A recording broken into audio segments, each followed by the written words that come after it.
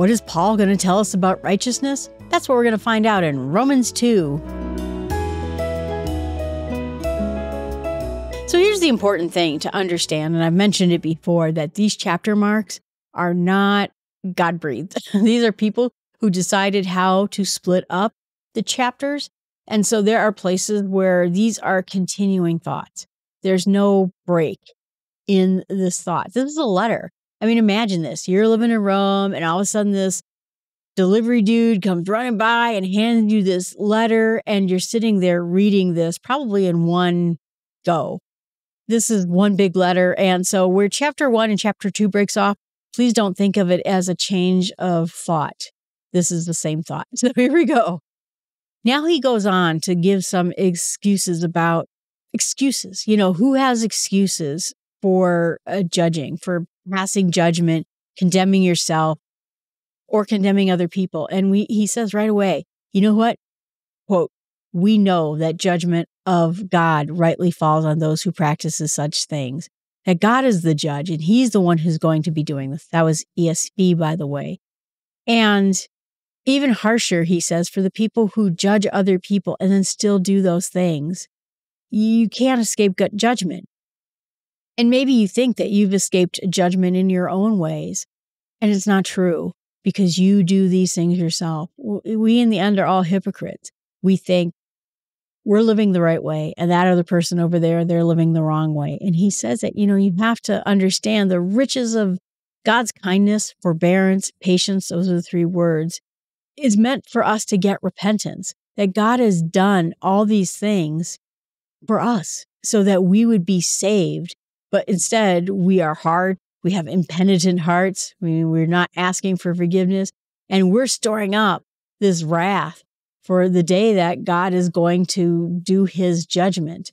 And he's going to, it says, render each according to his works. Now, this is where it gets confusing. And a lot of people I saw in the commentaries were saying that they wish that wasn't the phrase it was said, because it has led to thousands of years of misunderstanding what it is we have to do to seek eternal life.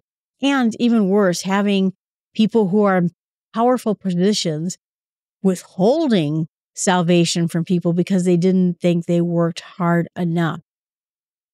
Because he says that, for those people, he will give eternal life, not those who are self-seeking or disobey. They'll get wrath and fury and tribulation and distress for everyone who does evil. We are not saved by the works we do. Period. End of story. What he is saying is that faith shows through in the ways we are. Imagine if you were to get married and you said, oh, I love my husband. I love that. If you were to say, I love my husband, and then you do everything to tear that man down, where's your love showing? Where are you actually acting on that love? It's not that we have to do works in order to be saved, but because we are saved, because we have put our trust, patience, love in and following Jesus, we will do works because it will be made apparent. So like I said, a lot of commentaries were lamenting that passage because we do not need to do works in order to be saved. And if any pastor tells you, well, you have to do this before you can be saved, if it's a work, it's wrong. God's forgiveness of sin is because of his patience, his forbearance, and we are led to be repentant because of that. Repentance, again, repent, turn back, change your mind. He says the Jew first and then also the Gentile, but glory and honor and peace for everyone who does good. It means that we do those things because we are following God and he has forgiven us our sins. It says at the very end, God shows no partiality, which is the point of all of this. It doesn't matter if you're Greek, Roman, Jewish, barbarian, you're one of those Celts living off in the top of England or one of the Franks living in France, wherever you are forgiven because of Jesus. If you don't deny his forgiveness, his gift, and don't be arrogant, don't be unforgiving.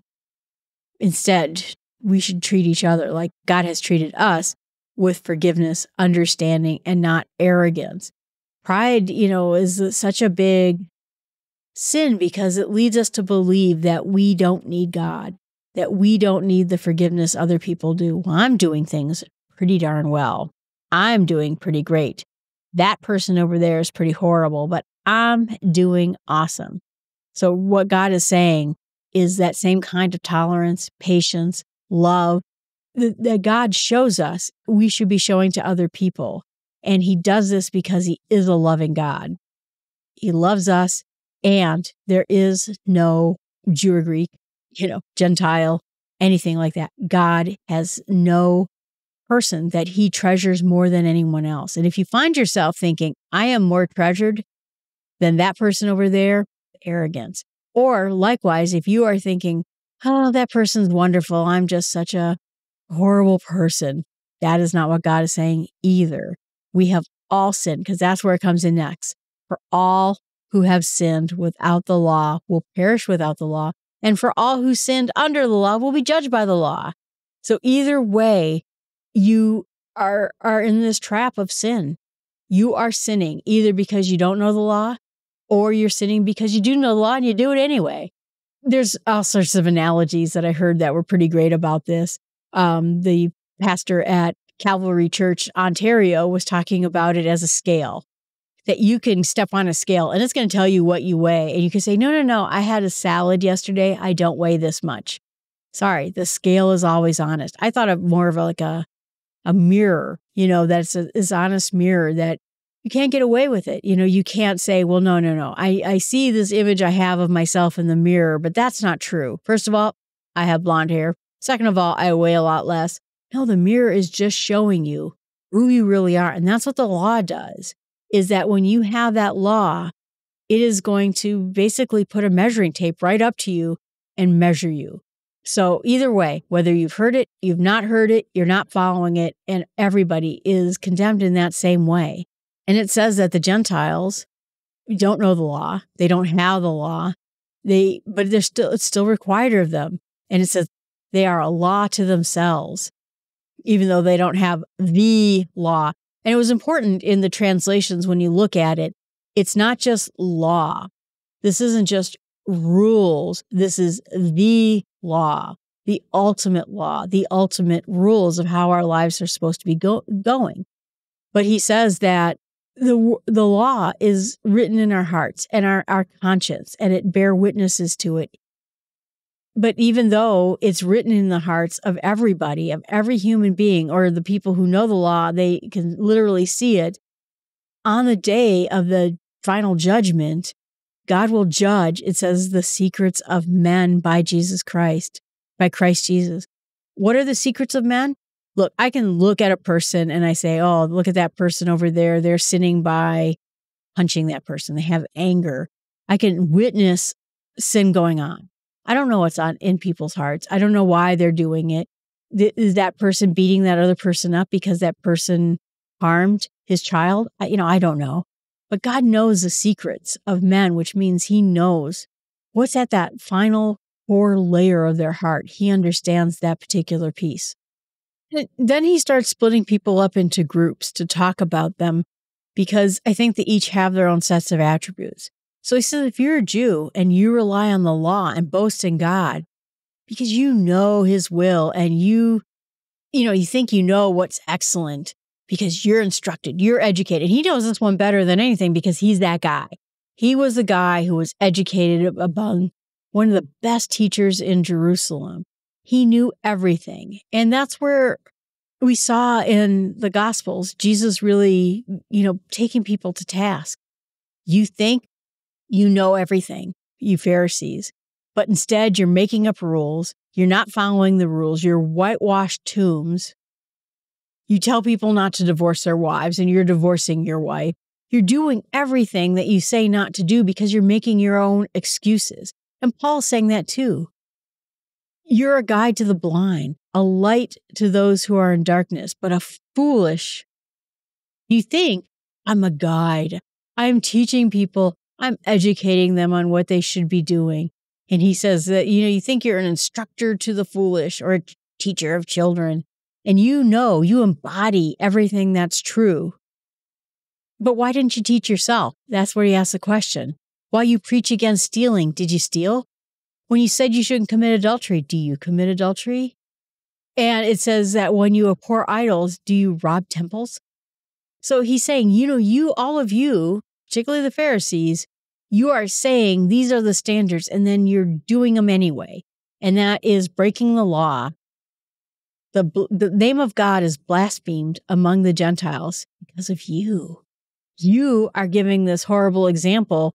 People are walking around going, that person's not a believer in God. Look at his life. He's stealing money from the temple. He's ratting out his fellow believers. I mean, think about all the people who hauled Paul in front of the Romans. Do you think the Romans are going, what good witnesses they are to this God they have? Nope. But they're thinking, they're just a bunch of earthly jerks like we are who use crime and punishment and violence for their own being, just like we do. We steal, they steal. It's not. So that's a bad example, right? And this circumcision, you think you're obeying the law, but if you break the law, your circumcision becomes uncircumcision. So you're doing all these things. You're following all these rules that you think will get you closer to God. But when you don't do the thing that you're supposed to do, you have undone the covenant. That's what he's saying. If circumcision was a sign of the covenant and now you are uncircumcised because you broke the law, you broke the covenant. You think you have a covenant with God, but you broke it. Circumcision is a matter of the heart, of the spirit. And it says, his praise is not from man, but from God. Jesus said that too. You're washing your hands. You're eating the proper food, but it is not what goes into your throat, your gullet, that makes you unpure. And that ends chapter 2. What I'm going to meditate on is this idea that Paul takes it even further, that he talks about that you think you're doing all these things, these actions, and yet you are still sinning against God. I think each of us think, well, at least I'm not sleeping around. At least I don't steal people's stuff. At least I don't do X, Y, and Z. And it makes us arrogant. And it makes us think that we can be teachers. Let me teach you about God because I'm not the person who goes around stealing things and sleeping around with other people. You get pridefulness in that. And instead you are breaking sin. But even farther than that, you are breaking the covenant that God signed with his people. Sin is deadly. And we can't boast on anything. We can't call ourselves righteous. We can't call ourselves better. We can't call ourselves better because we didn't have the law. I wasn't a Christian. Maybe you were never Jewish or Christian. I never had the law. I never had any law. I didn't break anything because I didn't know about anything. Or perhaps you did. And either way, you are still subject to the law, whether you knew it or not. And what I'm going to pray for is obviously forgiveness from all of these things. We do them all the time. And, you'll run into people, people who say, well, I haven't sinned. I haven't done anything. I don't treat my neighbors poorly. I'm kind to everyone. I think I was kind of in that boat a little bit because I'm kind of a nice person and I like to be nice to people. And so I don't sin.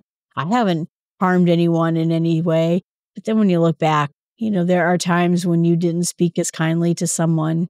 You didn't talk as kindly to your parents as you should have. You didn't give someone that grace that you should have given them and some faith and understanding and forgiveness and all those things. We don't recognize our own sin, but yet we have to understand we do it all the time, even if it's not these big bang, splashy sins, right? So I'm going to pray for forgiveness of all of that. And what I'm going to share with others is that fact that really no one can have any sort of boasting, have any sort of arrogance about it, because it doesn't matter whether you're under the law and being Jewish or outside the law because you didn't know, because you lived in a different part of the world, you weren't of any sort of faith, your parents didn't tell you about Christianity. How are you supposed to know that there was a God in heaven? We're still subjected to those laws. And even us who are Christians now or people who grew up in the church, we also sinned against them too. And in probably similar ways that the Pharisees and the Sadducees sinned against it as well. All right, everyone, thanks so much. I appreciate you listening. We got some tough chapters going on here. And I did a lot of research on these commentaries because these were deep. Wasn't like, Mark went over here and Peter went over there. But instead, boy, Paul is really giving Romans a real instruction on exactly what sin, forgiveness, grace, power of God, all of that. And I appreciate you listening. Please remember that you can go to abetterlifeinsmallsteps.com. My friend writes a blog there. It is a very positive, happy, enjoying life better. And she writes a very lovely blog. You can find her 2 blogs and all of my podcasts on that website. So I hope you check it out. And please remember that you can always email me at jill@smallstepswithgod.com. Thanks so much.